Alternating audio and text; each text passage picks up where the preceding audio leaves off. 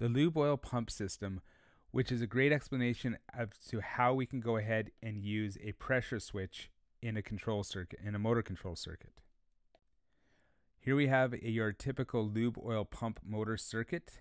You'll notice I have a set of normally closed contacts for the stop. I have some normally open for the push button for the start. I have an M1 coil, which is for my lube oil pump motor. And I have some M contacts which are associated with this coil. So when this energizes, these close. I have 3 overloads in series with each other. That's on the power line. If you need some explanation as to where those come from, watch the power versus control circuit video. And then down here I have a pressure switch, which is normally open, which will close upon pressure rising. And then we have our main drive motor, and again it's 3-phase system, so it has 3 overloads in series as well. Now the way the system works is, with bigger motors you'll sometimes have to inject lube or oil or grease into the motor bearings to keep it running and to keep it nice and cool. So what we do is we have a lube oil pump motor that injects that.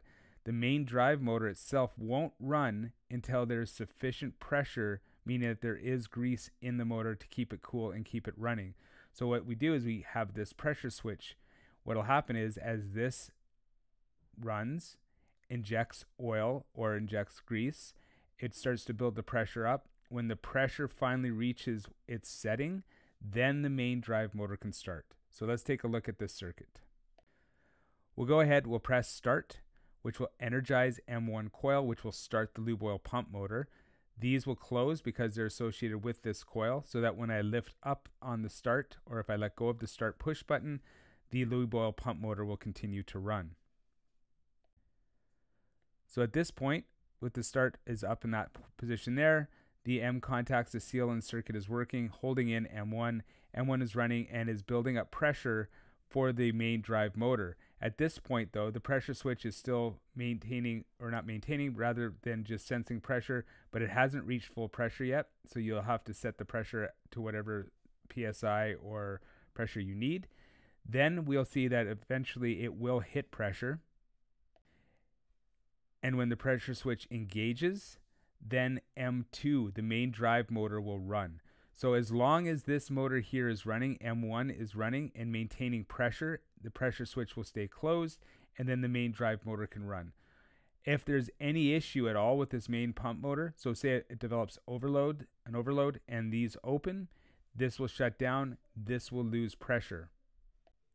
If this loses pressure, then M2 will de-energize. Or if we hit stop, what will happen here if we press the stop button up top here, you notice there's nothing to stop this motor, but what will happen is that will de-energize the M1 coil, which will de-energize the lube oil pump motor, which will open these contacts, which will then kill the pressure here and then de-energize M2. Here I've hit the stop button, which opens up the circuit. Power will not get through to this, so that therefore M1 coil de-energizes, which will open up the M contact, so it will not hold in once the stop goes back up.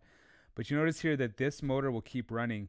It will run for only as long as this pressure is there. But with this lube oil pump motor not running, this pressure will drop pretty rapidly and open up the pressure switch and then kill off M2. And now the pressure switch is open and the circuit is de-energized totally.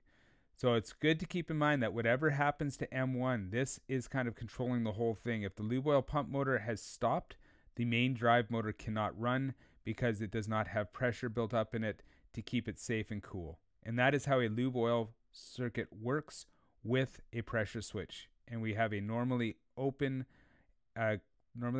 pressure switch here, which will close upon rising pressure.